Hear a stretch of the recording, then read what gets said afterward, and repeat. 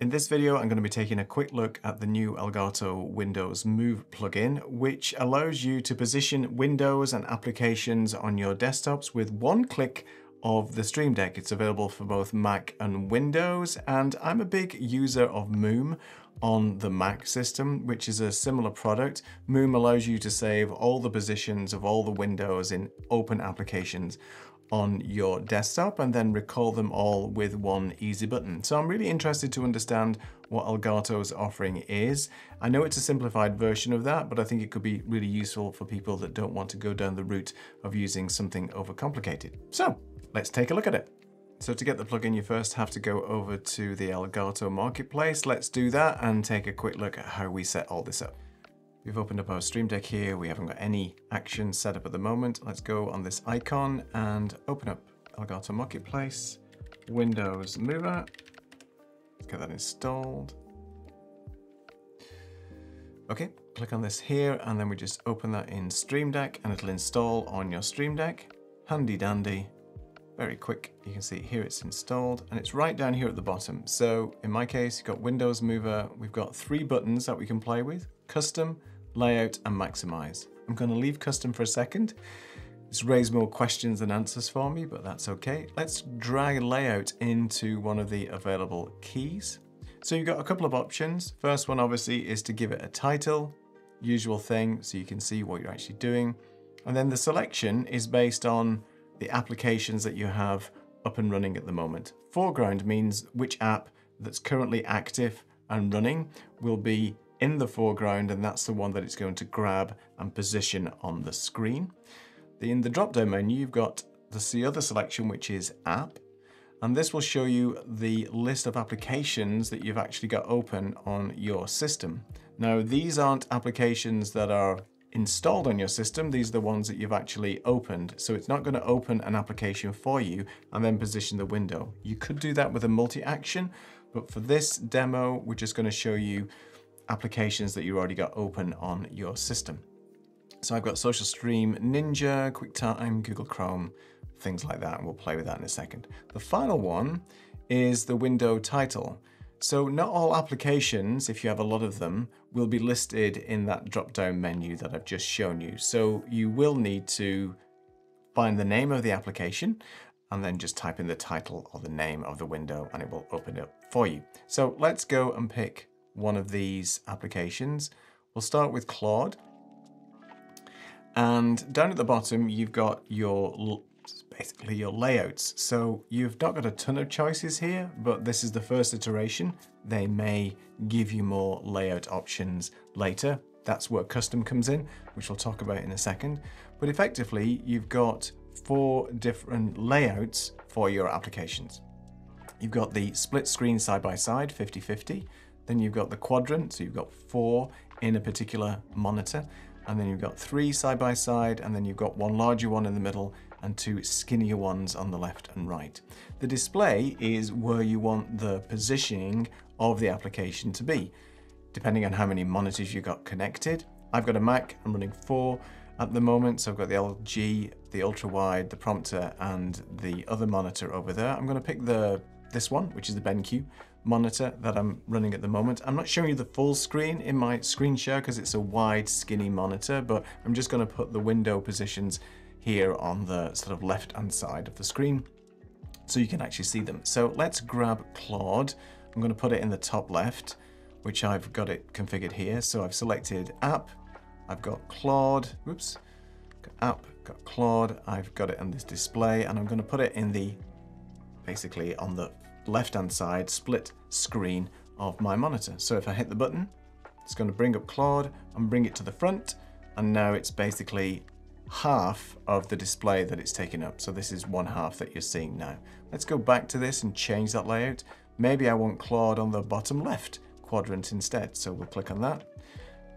And there you go. Now it's made it thin and skinny because, as I said, my monitor is quite wide but skinny, so it's going to adjust the proportions of the app exactly to fit in a quarter, in this case, of the monitor's width. And obviously, depending on the resolution that you have on your monitor, that's obviously going to change.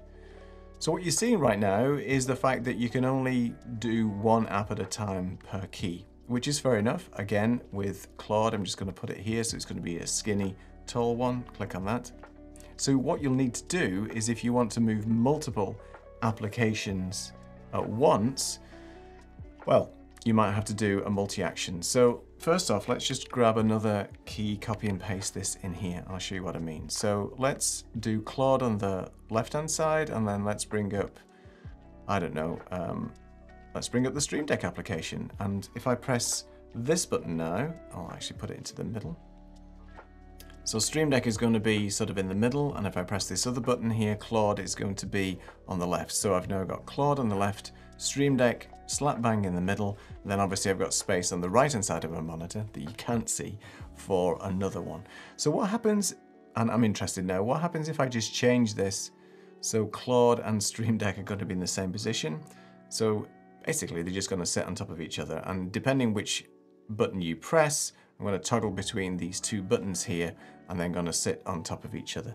So it's just a quick and easy way of positioning your window. Now, if you wanted to put these windows in a position on your desktop all at the same time, then you could do that with a multi-action. So let's just create that real quick. I'm going to put this Stream Deck application in the middle. So we've got Claude on the left, Stream Deck on the middle part, Claude on the left, Stream Deck in the middle. Let's bring up Stream Deck again. Didn't want to close that down.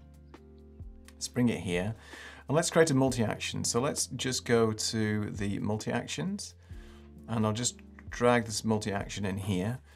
I'm going to just copy and paste this first move window into here, and then I'm going to copy and paste, move the second window into here.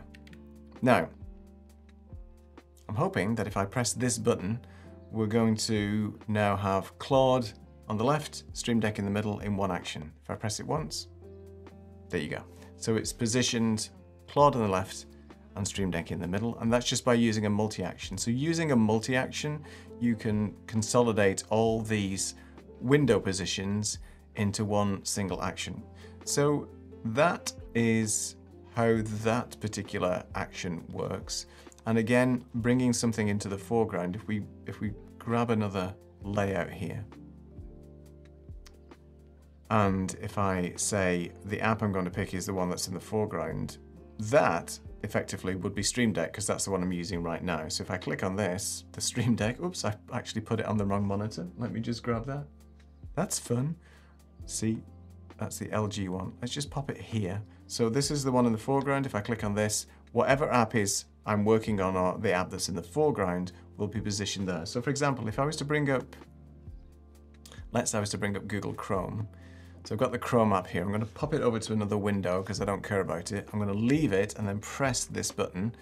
Obviously now that was the one that was in the foreground originally, and that's the one that's positioned there. So depending on how you work on your desktop on a day-to-day basis, you might find this particular one quite useful, because if you're working on the app and you just want to bring it to the foreground, that's fair enough. So that's where that particular one would be. Let's just see if it actually understands these titles. So I'm going to now switch this to title. Let's put in, just put in social stream. I don't know if you have to give it the full title, but let's see if it works. So social stream, click on that. Yes. So as you can see here, the actual full name is Social Stream Ninja version blah, blah, blah, blah, blah. But I only had to type in, for this particular one, Social Stream. If I click that again, nothing happens. It doesn't minimize the app. So this action, just to let you know, is not a toggle. There is a toggle function for the maximize, which I'll show you in a second. But these buttons aren't toggles. So if you hit it once and you bring Social Stream Ninja up and into the left-hand side where I've positioned it, if I press it again, it's not going to work. The only way that it's going to be overwritten is if I pressed another button and brought Claude in with the other button that I've used before. So that's something just to keep in mind. It's not a toggle, which I guess you don't really need, but you do need it if you're maximizing. So let's grab this other action here for layout. Let's pop this one here, and I'm going to now call up an app. Let's bring on, let's do Google Chrome again, and this time we're going to, actually I pressed the wrong button, it's actually maximize. So let's just override that. Maximize is only one button, it's going to maximize the entire app. Let's grab the app that we want. Let's pick the app, which is Google Chrome. Let's pop it into this display here. Press it once, and Google Chrome is now going to be front and center and maximized. So this is basically maximized in my full screen that you can see. Now, if I press the button again, it's actually going to minimize or put it into the position that it was before. So let me just show you that again. I'm going to actually just squeeze this window down here so it's sort of small. I'm going to hit the maximize button, which is just this one here. So I'm going to hit maximize. It's going to maximize Google Chrome. And if I press the button again on my Stream Deck, it puts it back into the position that it was and minimizes the window. So that is effectively a toggle between maximizing the window and putting it into its original position. So that's the button so far that I've been playing with. The custom one is interesting, and let me show you that one real quick. Let me just delete some of these. Now the custom one, I thought, ooh, I'll be able to customize and put all the windows here and it'll save my positions. Not quite. I have reached out to Elgato to ask the question. If you guys know what the answer is, please leave a comment, because I couldn't work that out. So this one is a little bit different. So with the customize button, you still get the same selection: foreground app, a list of apps, the name of the app, and so on. So I'm just going to bring up Claude for a second. And then again, you have the choice of which display you want to store the location. But now you've got some extra options down here. You've got XY coordinates. So this is basically pixeling, pixel peeping, pixel setting, where you exactly want that window to be. So you've got to know the coordinates of where you want to position the window on your particular monitor or desktop. And then you can actually select the width and the height of that window. So the question I had is, well, I don't know on this large monitor here with its millions of pixels, which XY coordinates I need to add in. So I'm not quite sure the purpose of this particular action, unless there's a way of this plugin or another plugin. I know you can get them, but it's a positioning plugin. I need to know where on my desktop this particular window is so I can put in the coordinates. So what I mean by that is, let me just bring up Google Chrome. So here's Google Chrome. Let's bring on this YouTube channel by this chap. And as you can see, I can put this window wherever I want. Now, it would have been nice for me to now have just said, you know, save or click a position button where I can now basically save and lock that window to where I want it. So I like placing my windows where I want on my desktop. If I've got a number of different windows up, let's say ecamm Live, which has got multiple panels, or another application that's got multiple panels, you might want to save each of these panels separately. And in this particular case, I've no way of knowing what the coordinates are of this window. So I can guess. So let's say I do 1080 by, I don't know, 300, let's just say, for example, okay? I'm going to keep the width and height at 800 by 600 for now. I'm just going to minimize this. So you can see I've got, let's make it Google Chrome. So I've got Google Chrome selected. I'm going to pop it on this window, this display. The position is 1080, X, Y is 300, width and height. So if I press that button now, it's sort of popped up there. If I change the width and height, so let's make the width 1000. Oops, let me just type it in. I'll make it 1000, and if I make the height 600, for example, then, so we got 1000 to 600. If I press that button again, it's now obviously brought it to the front and center and sort of slightly resized it. But I'm just guessing where these coordinates are on my, or this location is on my desktop. I have no way of knowing. So if you know in the comments, or if you let me know in the comments, how do I find out where the position is of my window on my Mac or Windows machine? It doesn't really matter. It's still the same. I just don't see where I can find that out. Now, it would have been good if I'd selected the app here, Google Chrome, for example, moved it around to where I wanted it, and these coordinates moved. That would be intuitive for me to say, okay, then just save the coordinates or the position of my window where I've placed it. At the moment, I don't know how to get that particular one working. You know, I did mention that only active applications that are up and running you can use with this particular plugin. Well, if you did a multi-action again, but this time called the app up directly, then you could technically do that. So for example, I could bring in a multi-action, and then I could go to, I think it's, I can't remember where it is, it's in System, I think, and then I could open.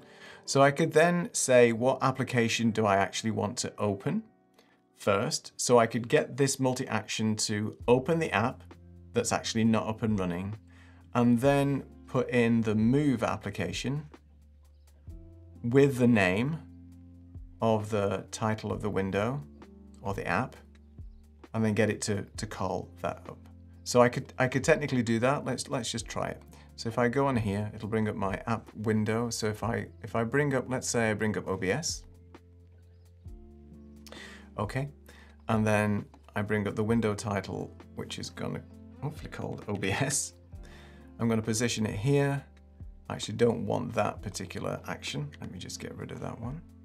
I don't want the custom one because that's way too complicated. Let's do it in the layout real quick. Let's bring that to title. We'll call it OBS. And then I'll put OBS here on this left-hand side. So what I'm doing with this multi-action is I'm opening up OBS with the open action. And then my second action is I want to basically call the OBS window that's now been opened, and I want to position it on this monitor on this left-hand side. So let's try it. Click on the multi-action and let's see what happens. So it should open OBS. OBS is opened. Oh, it's just a plugin error there. I think I should have put the delay. It's actually opened OBS on the other monitor. So let's just click that again. So I need to put a delay in there. So there has to be some element of delay between opening the application, which might take a few milliseconds, and actually positioning it. So let's try that again. Let me close OBS down. And now I'll just put some delay in the middle here. So let me just find where that is. I can never remember where that is. Delay. Pop the delay in the middle. Let's make it 5 seconds. So I'm now putting a 5-second delay. Open OBS, wait 5 seconds, position the window. That should give enough time to open up the application. And just make sure OBS is closed. It is. Let's open it. 5 seconds, there you go. So now it's opened it properly, and it's now effectively positioned it in the right place on my screen. Well, as you can see, it's a pretty interesting plugin.